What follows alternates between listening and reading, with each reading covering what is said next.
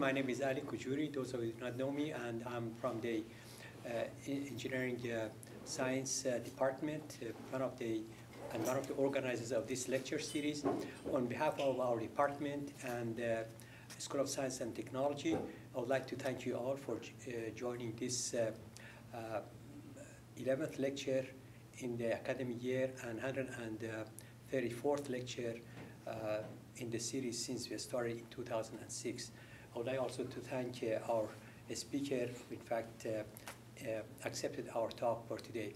The other organizers of this lecture series are in fact Mr. Sharon Mariwani and also Ms. Kate Lapp. Before I introduce our guest speaker for today, let me mention that we have next talk will be on April the 19th, and the title of the talk is "Why did Silicon Valley develop in San Francisco Bay Area instead of the East Coast?" And I think that's going to be very interesting for you. You can get some history and so forth and why it is. That's going to be by Dr. Don Stride, who is an adjunct professor in the department. At 5:30, we are going to have, the pizza is going to arrive, and I hope you all enjoy having it. Our guest speaker for today is Mr. Sergio Canavati, and the title of his talk is Engineering Knowledge, Industry Experience, and Recognition of Opportunities for Entrepreneurship and Innovation. Dr. Sergio Canavati is an assistant professor of management at Sonoma State University. His research focuses on entrepreneurship, opportunity recognition, family firms, and entrepreneurship leadership. Sergio also collaborates with North Coast SCORE. SCORE stands for Schools of California Online Resources for Educators, to advise small, medium family businesses in region. Sergio holds PhD in economics and entrepreneurship and innovation from the University of Missouri, Kansas City. So here is Sergio then. Thank you for that kind introduction, and thank you so much for having me. For me, it's really cool to present to an audience that that is not in my field, from another field. I consider that to be the most interesting thing to do, because I always speak to people in my field, and it makes it more difficult to get more variety of ideas and more creative ideas, and also to see what people outside the field think, because you guys are from a field that is supposed to be distant, but it actually is really related to entrepreneurship, and that's what I hope to talk about. So today I'm going to talk about a work in progress that I've been working on for the past 3 years, and I felt it was really relevant for this colloquium because it relates to different types of knowledge and how that helps identify opportunities for creating a new venture for entrepreneurship. So with that, before I start, I wanted to thank the people that have helped me connect with the engineering department, Chris Stewart, Ali Kujuri, who helped set up this talk for me, and Professor Faramond, who has worked to create avenues for me to be engaged with your department, and I'm really thankful for that, for the opportunity to contribute or collaborate with people that do work that is so serious as yourselves. And in the senior design, by the way, you can tell it. And exactly, so when I said work that is so serious, I meant really rigorous and really thorough work that I haven't seen in many other of my experiences, work that is complete and everyone in the senior design projects takes the coursework with the utmost seriousness, and that is something that really impresses me and also motivates me to be to be a better instructor and also to do a better job myself. So with that, I will get into the topic of today, which is how do people use what they know to find opportunities to create a new business or to use a technology to make money. So I wanted to start by defining what an opportunity is. And an opportunity is simply when you come to the realization that something that you can do will create in the future something that is feasible and desirable for yourself, that you can enact it, and that can add value in the market. Value for yourself and value for consumers. That's why sales are called output that involves value added. So the thing about the opportunity is that the opportunity has to do with something that allows you to make money in the environment, a change, a new technology, a new development. But the technology itself doesn't represent an opportunity if you don't see it as an opportunity and you don't feel that you can exploit it as an opportunity. So in that sense, an opportunity has both something outside that creates a way to make money and something related to the person that allows that person to see that as an opportunity. Right, because that's the question. Why do some people recognize opportunities and others don't? And one of the reasons would be that they know something that other people don't know. That maybe they have experience working with that technology, they have technical knowledge, and that's why they're able to say, oh, I know this technical, I know this technology. Now we have this problem that emerged. Maybe that technology can be used to solve that problem, and we can create a business to make money with it. So that's the core essence of what I am arguing, the role of the prior knowledge in recognizing opportunities. So what we have done is divided the opportunity recognition process into two stages. In the first stage, people come up with an opportunity idea.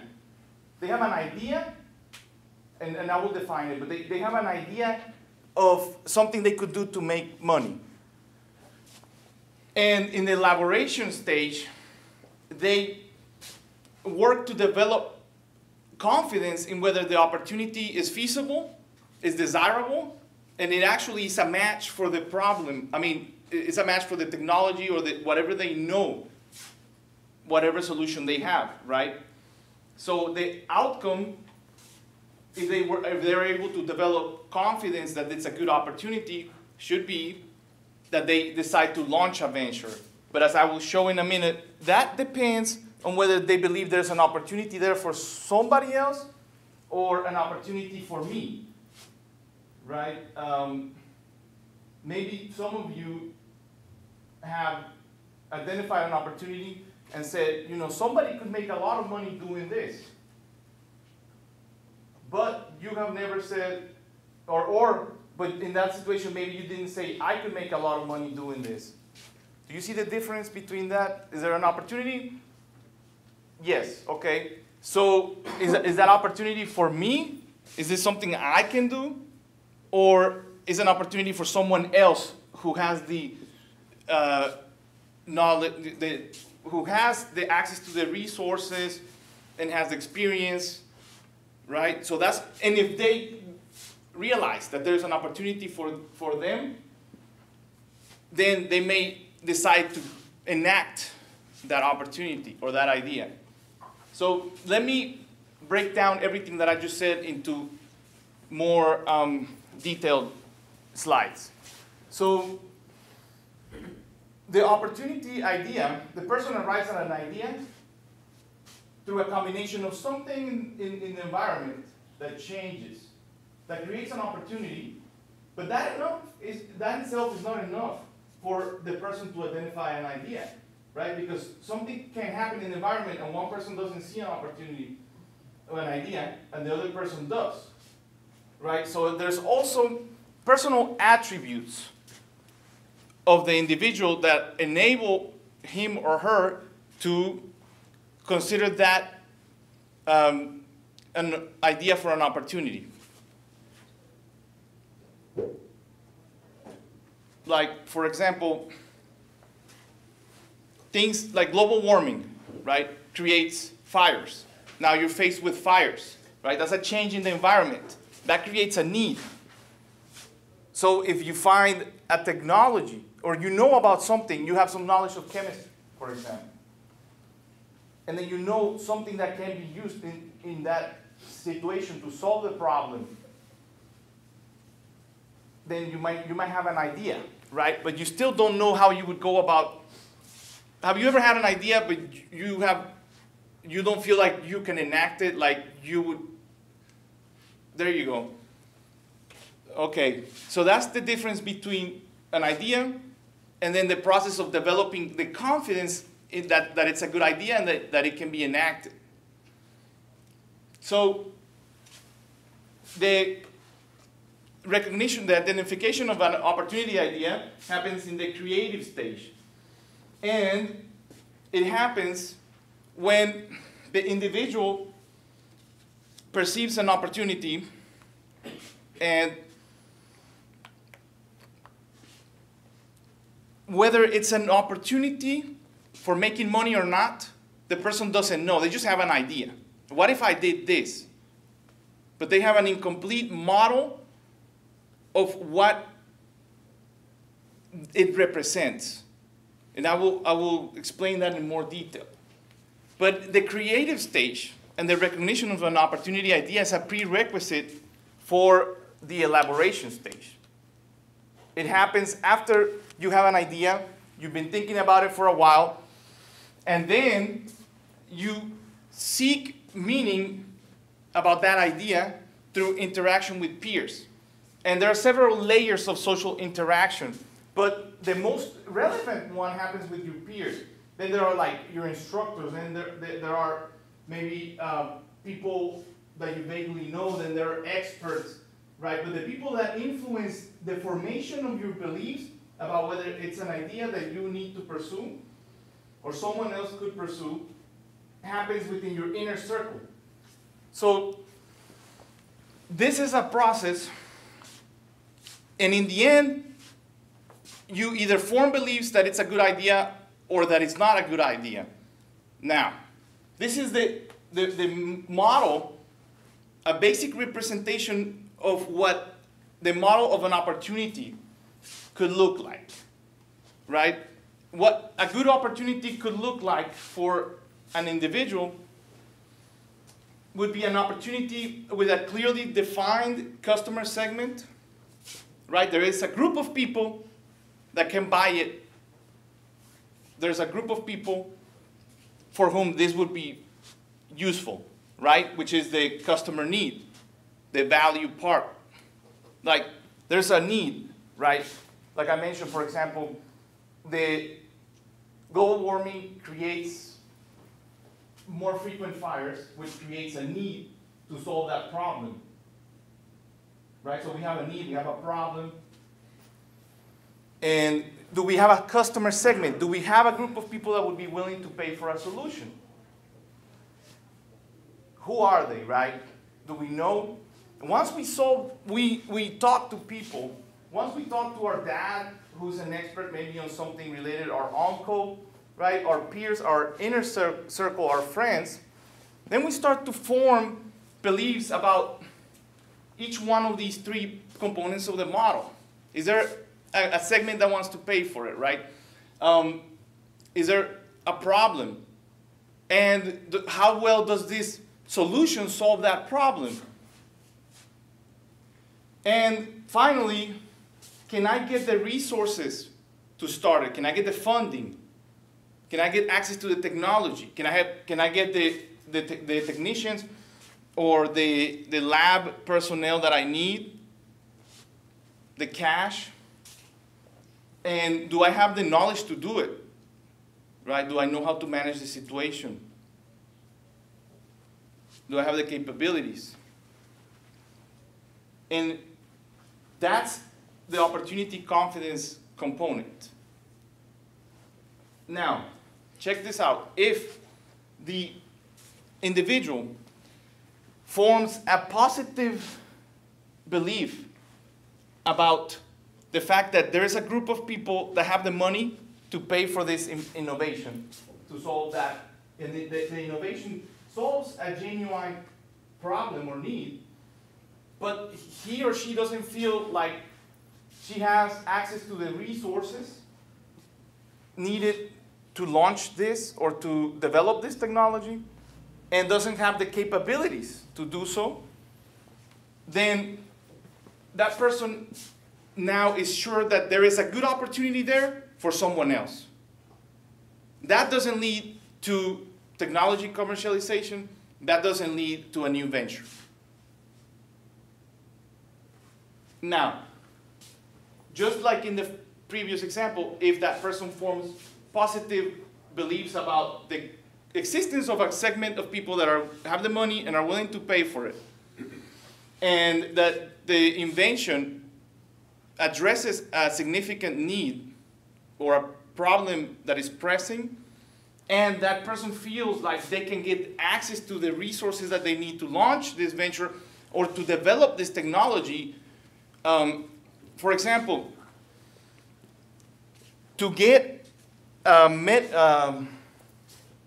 medicine approved by the FDA, a drug, how many years does it take? Several years. And what do they require you to do in order to apply? Testing. You have to test. And millions and maybe billions of dollars worth of testing, engineers, and whatnot. So, but if that individual feels like they can get the access to the resources and they have the capabilities to do it, they can do it, they can manage the company, they can manage the project, then they have formed a first-person opportunity confidence. They have formed beliefs that the opportunity is feasible, it's desirable, and it's a fit for the problem, right? It says the solution is a fit for the problem. And that's what leads to people actually continuing working on their innovation. So when people are making an assessment of whether there's an opportunity for them, they are focusing on themselves, right? Can I get access to those resources? Can I handle this situation? Do I have the capabilities to do this? So what role does what you already know play in this process? Remember, there are two stages, right? So when we are talking about a problem, right, we're talking about an innovation, there has to be a matching between the two, right? The innovation has to be a solution for the problem. Does that make sense? And whatever you're developing has to be a match for what these people want. Whoever approves the purchases of fire retardants, whoever has the money, how much money they have to pay for it. Is it going to be so expensive that they can't pay for it, right? So you have to match what you see with the problem, right? So in order to do that, people rely on mental models like the one I showed you, which is why I showed you the model, so that now when I talk about cognition, I don't lose you, because you can make reference back to what you just learned. That's exactly the role of prior knowledge. I just gave you a new category of mental models, what a mental model is. So it's all about identifying similarities between what your technology can do and what problem someone else in some other country has. And in order to make these connections, people rely on structural alignment. So here's what happens. When I showed you the concept of a mental model, I had never heard of a mental model, and most people may not have heard of it, right?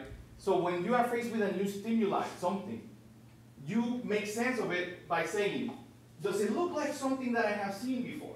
Like, if you look at this chair, you know it's a chair. Why? Because it has somewhere to sit. It also has something to recline on, or something to support your back. It has legs. So that's a chair, right? Then we can talk about, that's a black chair, that's a plastic plus metal chair. That looks like a somewhat comfortable chair, but it doesn't have the, so now you can compare it to other chairs that you have seen in the past, right? That's what people do when they see something new. When you come up on, you learn something in the classroom, right? That's a new stimuli. And then it reminds you of some problem that they have somewhere in Idaho. And whatever this thing that you just learned may just be the solution to that problem. That is structural alignment. You are making associations between what you are just being faced with what you know. Does that make sense? How can you make those associations if you don't know anything? If you've lived in your mom's basement and never went to school or anything like that, right? So that's why prior knowledge is important in the process of structural alignment.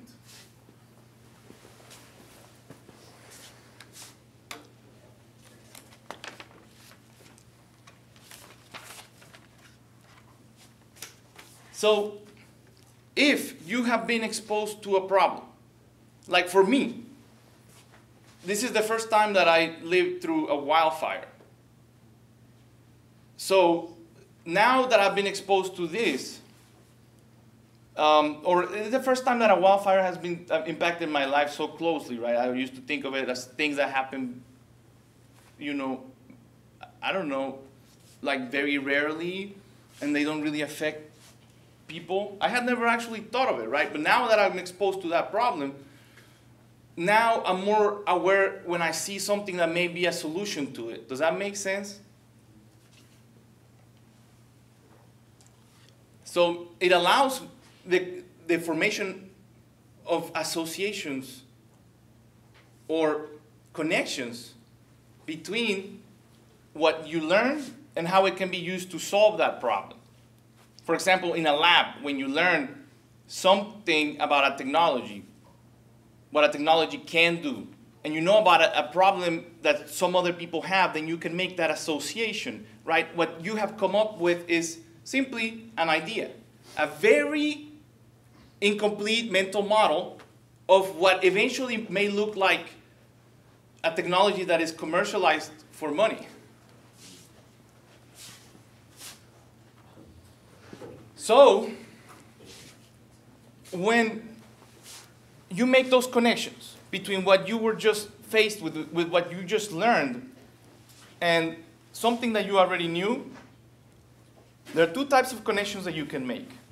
You can make connections between superficial features. Like, okay,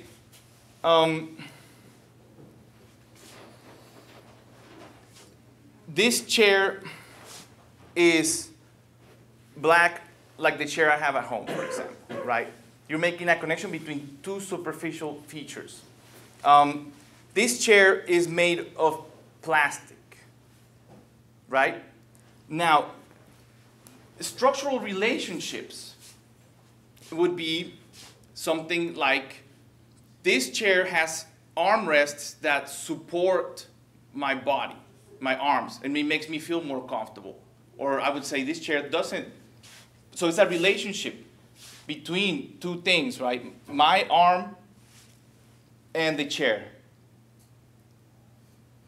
Or in the case of a technology, for example, what does the technology produce? It produces 3D objects, right?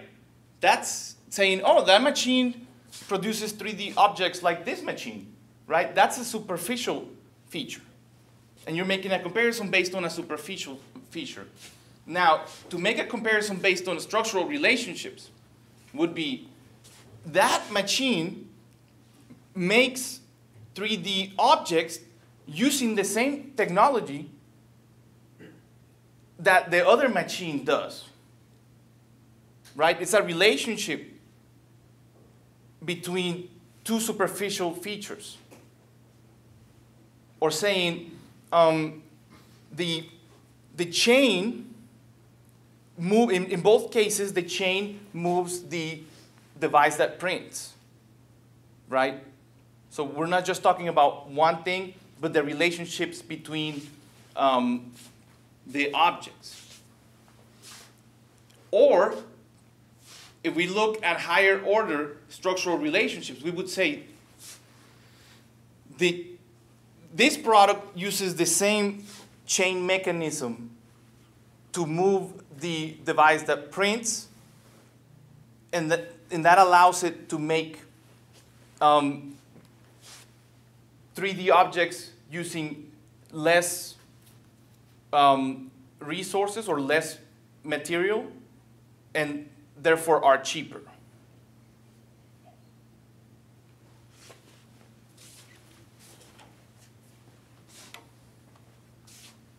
So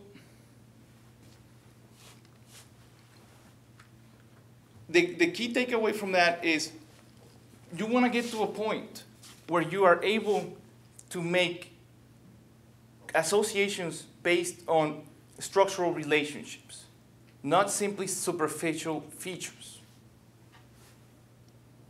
Because making associations based on superficial features leads to more creativity, no doubt. Leads to ideas. But in order for you to get to the conviction that you want to do something, you have to make relationships based. You have to make associations between problem and solution, discovery, so technology, device that you learn to use, and solution based on structural relationships. Like how the relationships between the objects lead to a different outcome that is superior, something that could have value in the market. And in order to do that, it usually takes expertise. It takes not only education, but also practical training. Because experts tend to rely a lot more on structural relationships than novice users, newbie users. And when we make associations between things, in this case problem solution, based on structural relationships, we feel more confident about them. We feel like it's something that can be explained by a mechanism of cause and effect. And we feel more comfortable with that than something that can be explained by superficial features. And that's why it's important, because it leads to action. Oh, okay. Okay, so my next slide is close to, how much time do I have? Well, another, let's say half an hour. Half an hour? Okay. So this slide touches upon the second component of the study, which is the different types of prior knowledge. So And now we want to apply that to the different stages of opportunity recognition. We have technical experience and expertise. We have entrepreneurship experience. And then we have education, going to school. Now, in the process of making associations between things, when you have been trained to look at things one way, when you have received education, you can become so absorbed into that framework that you learned that you tend to explain everything in terms of that framework. Has it ever happened to you that you used to think in many different ways, and once they taught you to think about things in one theory, in one way, now that's how you explain the world? And it's very difficult to explain the world in within any other framework. That happened to me as I studied economics. I became so used to the terms that they use, the way that they look at relationships, that anybody that talked about this situation without using these terms and referring to these models, I couldn't understand. I couldn't even think that there was much value to what they were saying. And yet that was me 2 years ago, right? So it limits what we see as an opportunity, because we have been indoctrinated, to put it in a more common term. So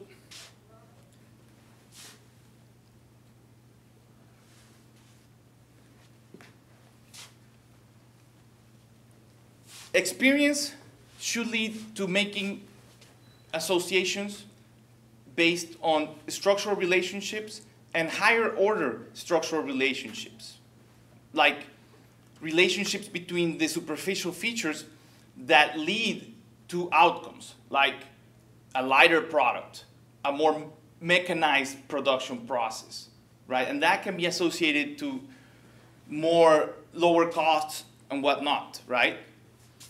And if we are to apply the structural relationship theory to entrepreneurship, it would be these features that we would pay attention to. Because we know that the process of deciding whether it's a good idea for yourself is very stressful. Think about what's on the line. What are you risking? Can you provide examples of why you would feel stressed when making a decision whether to start a company or not, whether that idea is worth pursuing?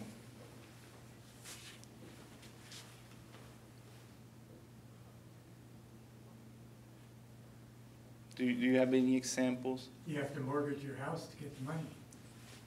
So getting access to getting the resources together brings a lot of anxiety because of the risk involved, right? You're risking your personal property or your livelihood in order to pursue this idea.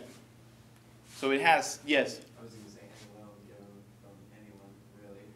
When you're trying to start something, whether it's a car or a mortgage or a business, you have to ask them for money, because otherwise you're probably not going to be able to pay for it all by yourself. Right. So there's also the hassle of asking people for money, fundraising, and then you have to take the risk that you may never be able to pay back the loan. And what would be the consequences of that? Debt, not being able to borrow in the future, right? So it's an emotionally demanding task, cognitively demanding, and it involves a lot of uncertainty. And that's why it's important. Also leads to a lot of divorces. Definitely. I mean, it has, if you start, if you decide to launch I had never thought of that. If you decide to launch the venture, you're committing to basically doing that 80 hours a week, right? So it takes away time from your family and from whatever you want to do. Definitely, yeah. that brings, fear, uncertainty. So it's not an easy decision to make when you are making these types of, forming these beliefs, making assessments about the different components of the model. So what I have been working on is a meta-analysis, and basically we summarized the results of 132 different studies. We didn't look at studies that had the same group of people, right? They had to be different people in different time periods, etc. And that leads to observations on, it would be wrong to say 386,000 individuals, 83,000 individuals, because sometimes it's for several years, but it's simply individual year observations. But it's probably close to maybe, could be 100,000 people, 100,000 cognitive processes examined. And that this is a synthesis tool that allows us to derive statistical summaries of all the results rather than one study. So I brought some, I put two tables in the study because this is a work in progress.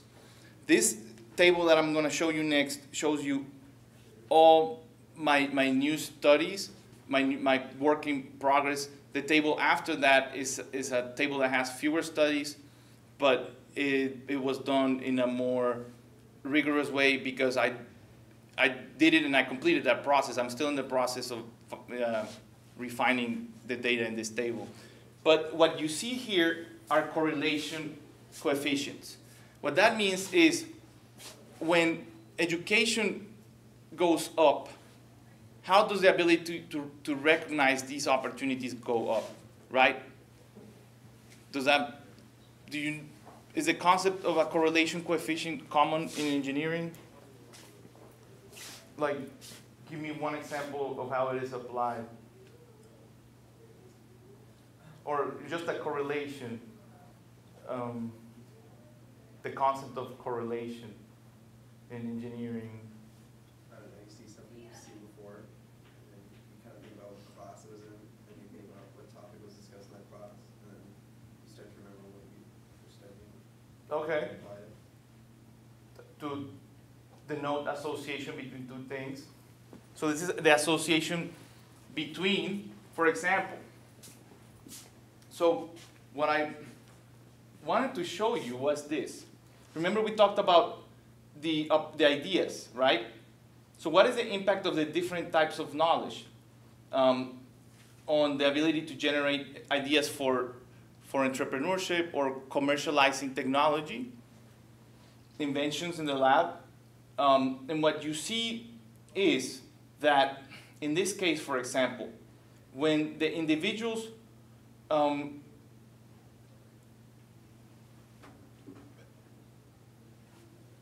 when the individuals lack the entrepreneurship experience, then they tend to form third-person opportunity confidence, right? They believe it's an awesome opportunity for someone else to pursue.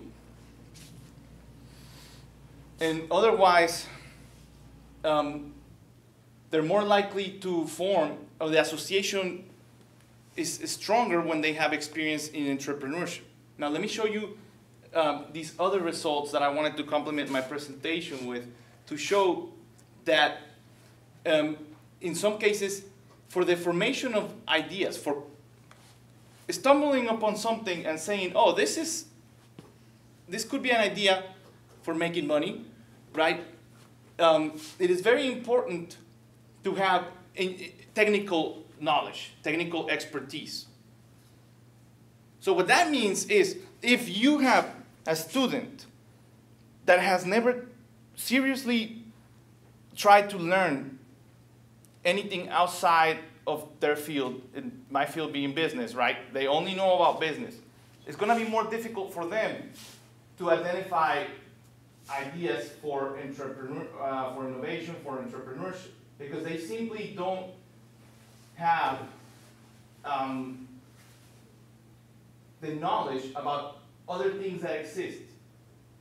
How to use different devices, how different technologies work.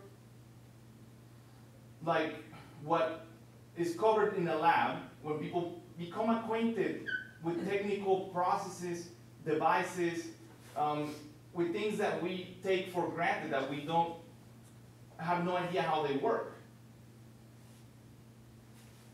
Does that make sense? So the takeaway, in my opinion, is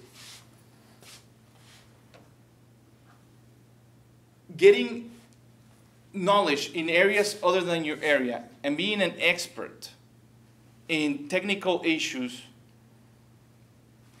is key for for a business student, for an entrepreneurship student, to be able to see opportunities that they may never see otherwise, because they have no idea of the inner workings of a device, of how to use a CAD software,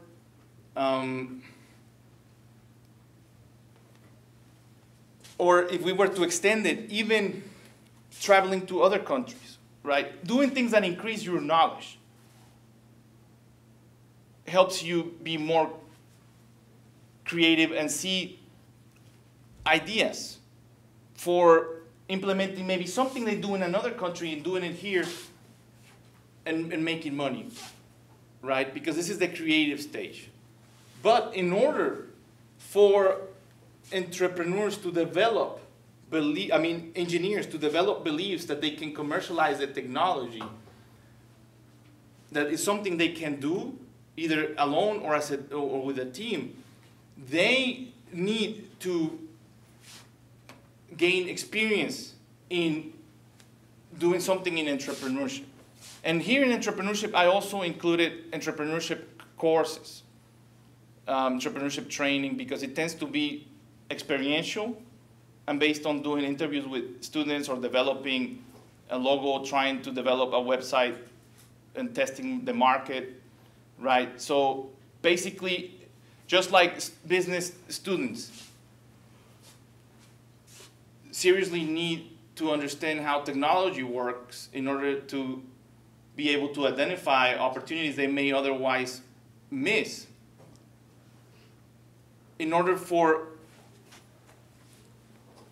all groups of students, they also need to have entrepreneurship experience, whether it's an experiential experience guided by the instructor or actually trying to set up a venture. Here's something about structural alignment.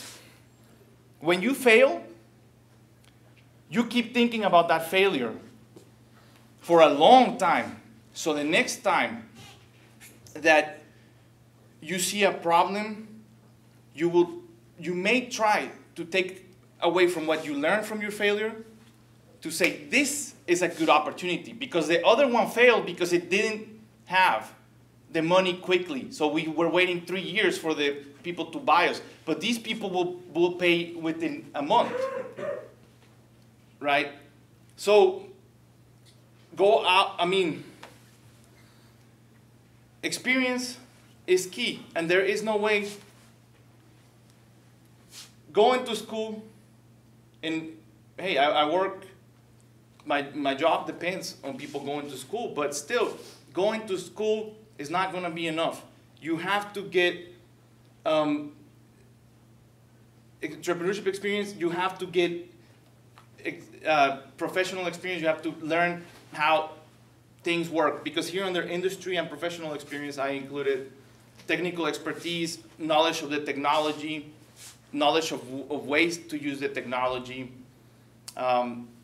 engineering knowledge, engineering experience. So for students, what that means is they need to prioritize also internships, collaboration with industry, and being experts in one area is not going to be enough. They actually need to understand that not only do they have to pursue their main field of study, but they also have to get, if they're business students, they have to get understanding that goes beyond a textbook of how things work. So with that, I bring my presentation to an end.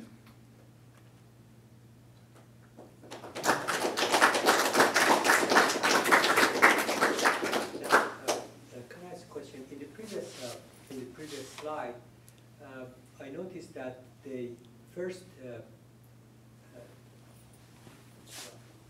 that's the first person opportunity confidence needs to be, it seems, higher than the third person so that you would succeed, right? Is it the idea? Yeah. First person opportunity confidence is what leads to people actually commercializing technology.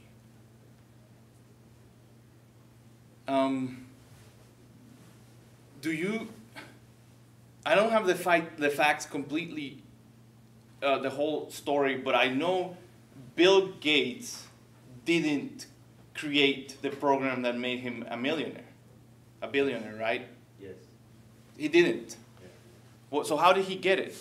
So the story is like some other person developed it. I don't remember his name, and he at that time he was selling his software to many people. He went to IBM also. This Windows small dash program.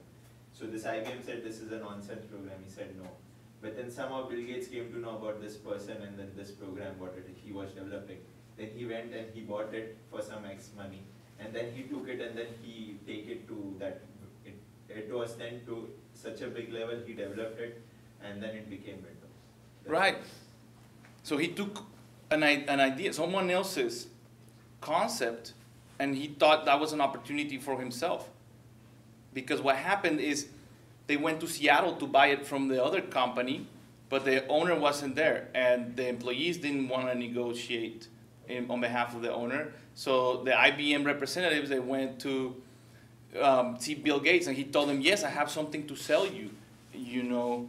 And then he bought that program for $50,000 and sold it to IBM. So in order for people to develop the belief that they can enact an opportunity, they need to have experience, right? He had experience founding his company. He had experience in the industry, no doubt. He had developed his own software and had failed, right? So even if you fail, learning is always happening, and you're becoming more skilled at identifying what a good technology looks like, what a good commercialization opportunity looks like. And in fact, the confidence, it seems, it plays a big role. Yes. Yeah. Confidence in the opportunity. Yes. I see that first-person confidence, which seems to me the most important, that has the highest number there related to having experience in entrepreneurship rather than what you learn in class, for instance. But like they say, correlation is not causation. Definitely. How do you know that it's not just the personality of those people rather than the knowledge they have? Some other factor. Yeah, so there could be many confounding factors. It could be that entrepreneurs are, people with these characteristics are attracted to entrepreneurship. But what I do know is the studies that I'm including in the meta-analysis, they have looked at the cognitive processes, the structural alignment process of entrepreneurs and non-entrepreneurs, and they've found that they are different, that entrepreneurs tend to rely more on higher level structural relationships. And that may explain why they are able to develop confidence. And they also have the experience in launching a company. So remember the third component had to do with do you have the capabilities to do it?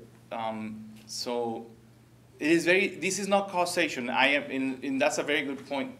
Meta-analysis cannot prove causation. It can only prove correlation, association between two things. and it's never clear what causes what. But because I explained like conceptually how we believe things are associated, right? What is associated with what and for what reasons. But the takeaway simply is don't be afraid of gaining experience in something other than your field, because there is a learning process involved, and as you become an expert, you start to be more proficient in the way that you think. Yeah. In the third row, we noticed that the first person confidence is not as high as the third. So this means that maybe that first person, because he has the first two competences, he can go and buy the other competence using other people and the third party to get the, that is the industry and professional experience. Is it true? See now they may actually sell it. Yes, that's a very good point. They may actually, and that is something that is available to you guys, to like open innovation, right? They may not be able to take it all the way, but they may be, this is an opportunity, a great opportunity for another company. That I had never thought of, and it's actually a very, has profound implications, right? Because if you lack the entrepreneurship experience, it's still good to be able to be proficient at the evaluation of opportunities, because you can sell them out to other companies. Yeah, yeah. Yes. On his comment, I'm wondering if, because you have more experience, you know it's harder than the person who doesn't. So forming beliefs about the opportunity that are positive may not be necessarily a good thing, right? Because you mortgage your home. I mean, you cash out your home mortgage and use it to launch a company that's going to fail. You know, so forming confidence beliefs about an opportunity that is not good is not a good thing, and that's a limitation of the study that I recently became aware of, right? It's not just forming confidence beliefs. Is that a good thing in the first place, right? Now, from your experience, well, we noticed that there are a bunch of factors that you need to meet and then own to make the thing happen, right? Now, question is that which one of these factors you can buy and then make the opportunity, you know? Right. Right, so you don't actually, there doesn't necessarily have to be an opportunity for you, and you can actually, yeah, you can actually hire someone to do it, but that person would have to be proficient in the technical aspect too in order to make that matching, right? But you could, like, how does it work in teams, right? Yeah. Yeah, in fact, that's a good question. You can see that people can go and hire lawyers, they can go and hire engineers, they can go. So there are a bunch of things that you can buy, right, and to make the opportunity happen and succeed. Definitely. Right. And that, yeah, that would require access to those resources. But right. yeah. Right. Thanks. Okay. Thanks for being patient. Thank you.